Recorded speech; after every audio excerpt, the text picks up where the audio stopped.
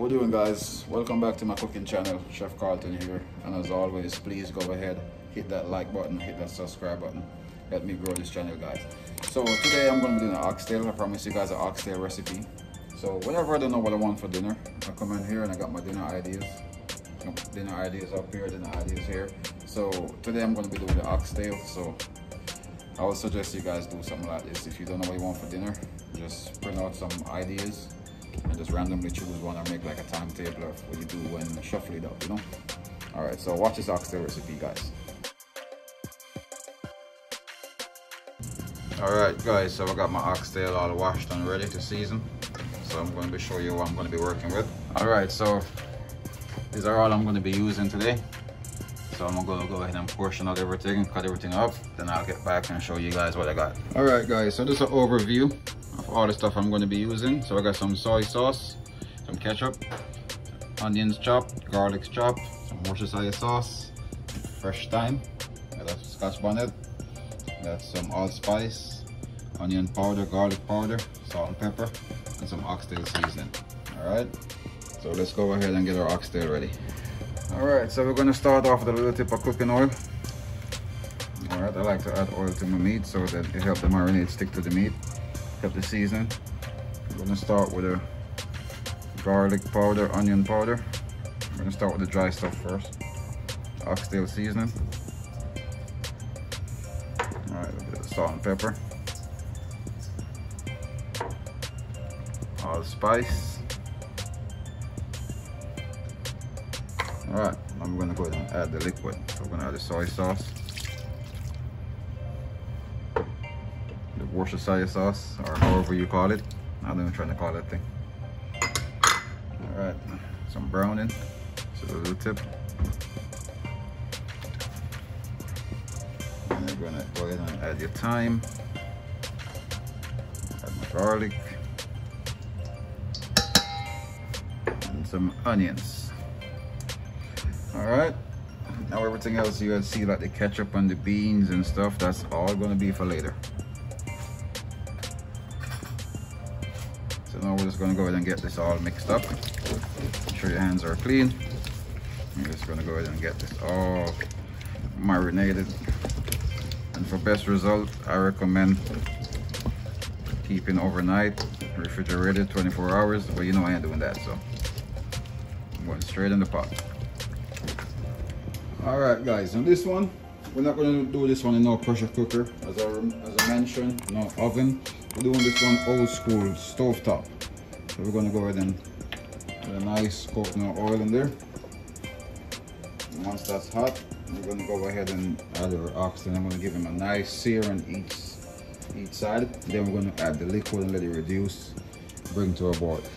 And oxtail is one of them things, guys, that you're going to see 101 recipes for. Everybody have their own style of doing it. This is just how I do it. Some people do it with carrots, some people do it with potato. The only thing I use is garlic and onions, and then dry seasonings.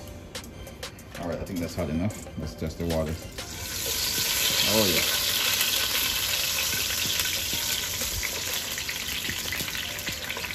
Already making a mess. I like to clean this up, guys.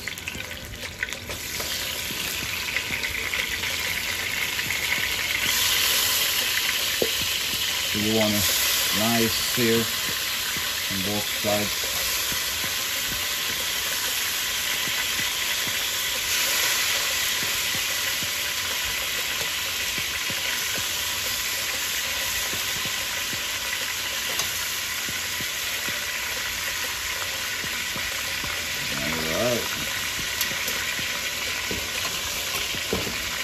Alright, and then you're going to keep this juice. So we're going to add some. You can add beef broth, veggie broth, chicken broth, or water to this. And then once the oxtail get the sear, you're going to go ahead and add this on top to let it simmer. Alright?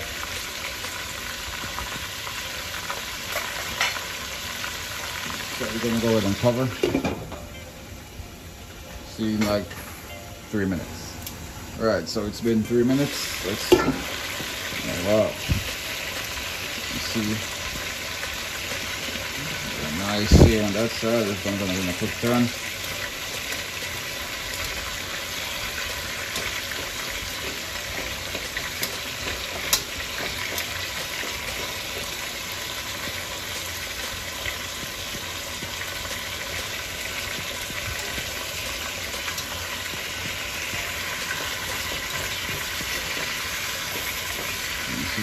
is sealed. That's what you're looking for.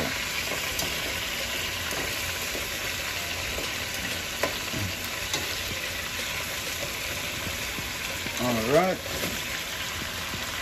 We're going to go ahead and cover again for another 3 to 5 minutes. Alright guys, so while that's going, our sauce, we're going to go ahead and add our ketchup.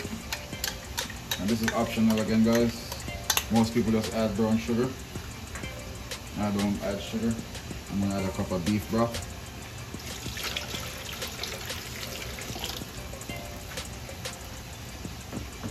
And I'm making this one gluten free. So at the end I'm going to add my butter beans, and that will help thicken the sauce. So everything in one pot, gluten free, and it's going to be tasty. So we're going to go ahead now and add this to our oxtail and let it reduce. And you add liquid while you go, because it's going to take more.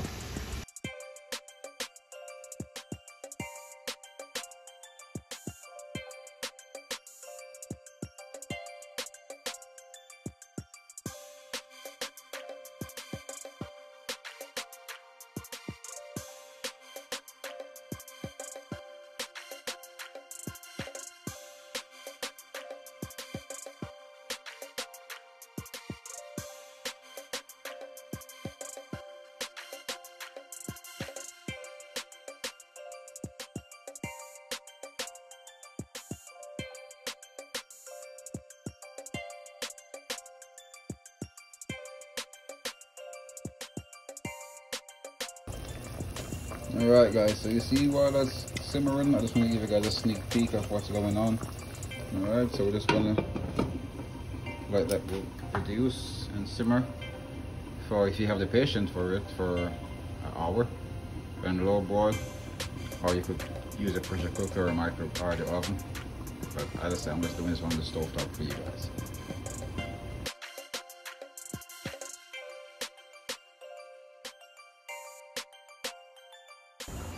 Alright, so now the time is passed, that should be reduced enough. There you go. That's what you're looking for guys. I'll bring it closer so you guys could see. Alright, now we're going to go ahead and add our butter beans because our oxtail is cooked.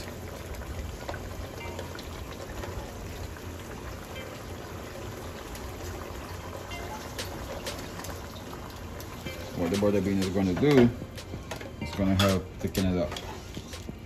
I'm going to go ahead and add another can. Alright, add another can of beans.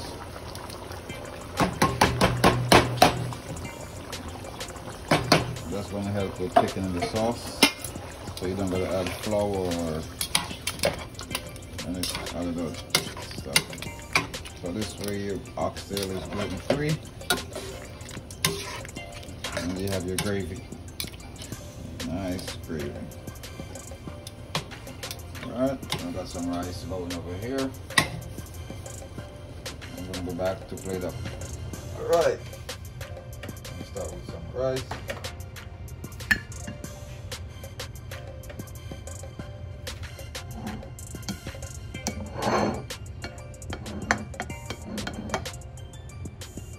And if you're like me, I eat a lot, so I eat a lot of rice.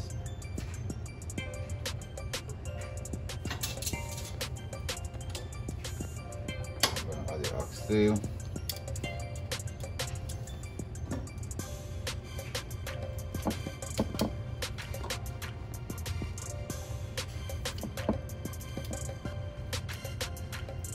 And you want to make sure you get some of that sauce and the beans all over your oxtail.